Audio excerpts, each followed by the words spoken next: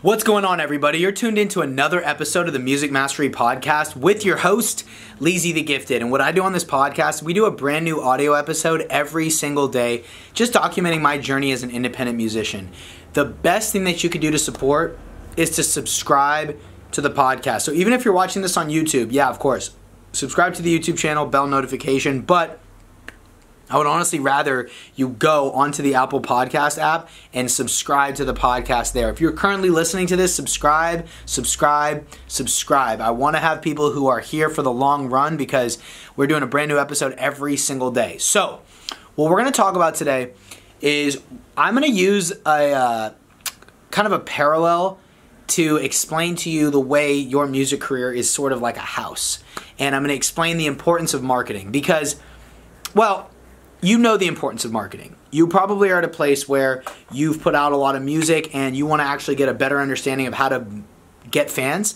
Well, I want to explain to you sort of the way the music industry currently works in terms of marketing and what you probably think you should do and how that relates to a house. Okay, so I talk a lot about Spotify and Instagram because those are kind of the two platforms that a lot of artists are doing they're spending a lot of their attention. Spotify, you want to get on those playlists, right? You want to get on the algorithm's good side and blah, blah, blah, all this stuff, right? And with Instagram, you're using Instagram to market yourself, obviously, right? Spotify for distribution, Instagram for marketing. That's where a lot of people do a lot of their stuff. Well, let me explain this to you. I have talked a lot on this show, on this YouTube channel, and on this podcast about why I'm totally against you going in on Spotify and why you shouldn't even be using it and why you shouldn't be spending all of your attention on Instagram. And the reason is because you don't own your audience, okay? You can get tons of attention on those platforms and tons of plays, but what's the real goal here? The goal is for us to do what? Make money, earn an income so that we can live on our music. That's what we want to do. Right? We don't want Instagram. We do. You think you want Instagram followers and you want plays on Spotify, but that's not what you want. You want money. You want to earn an income from being a musician, which totally makes sense. I get it because I'm same. We have the same goals, right? Well, here's the way you can think about what it's like to build on Spotify and Instagram and then to actually build a business as a musician.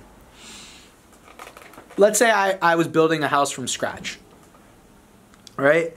If I was building a house from scratch, and let's say let's say my whole goal was to build a house so that I could live in it and that I could invite my friends over because I like to have dinner parties and I want to have my friends come over. Maybe I want to have friends stay with me, or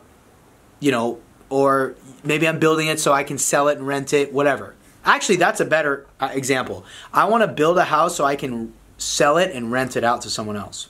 That's a good example. Now, the best way to think about marketing in the parallel would be like this.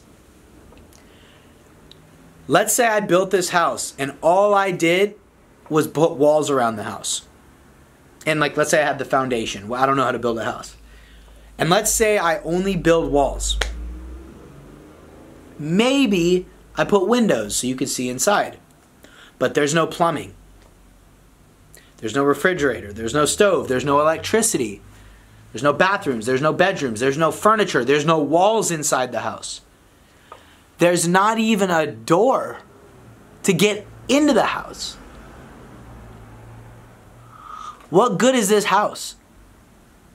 It ain't no good. You can't even get inside of it. And there's nothing in it once you do get inside of it. That's what you're doing by constantly focusing on building on Spotify. You're building a house that doesn't have a door. You are focusing so much on getting all of this attention, and you're focusing so much on getting it for Spotify and for Instagram. That's theirs. It's the same thing as building a house with only having walls. You can't let people in.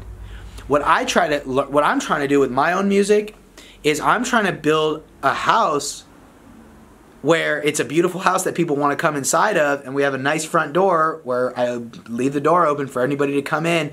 People come in all the time because they want to come to my dinner party, and I'm having a dope dinner party, and all my fans are invited.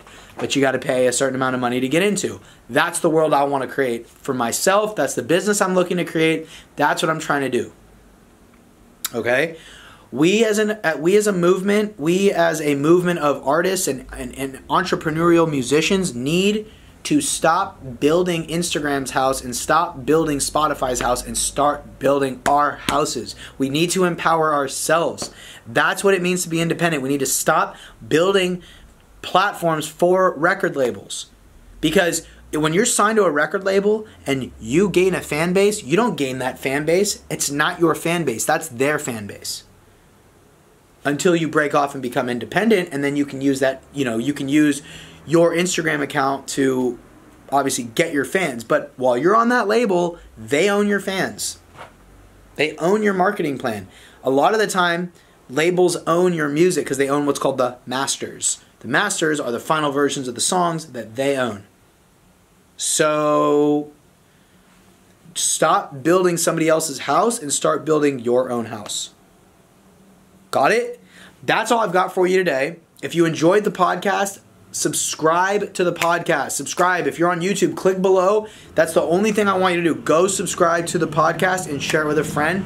Obviously, if you're on YouTube, subscribe to the YouTube channel and hit the bell notification, all right? Thank you guys so much for watching and for listening, and I'm going to talk to you guys again tomorrow. Peace!